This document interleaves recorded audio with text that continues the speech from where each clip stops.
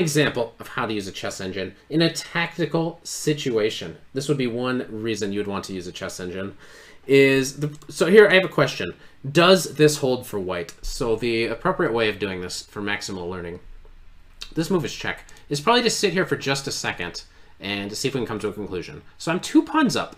So I expect if I go here, at minimum, I can trade.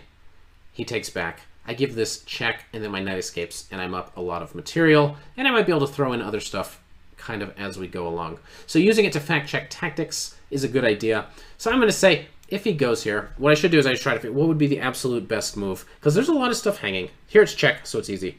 Takes. And I can continue, and I can try to find what the best moves would be. And then I can, at the end, flip this guy on.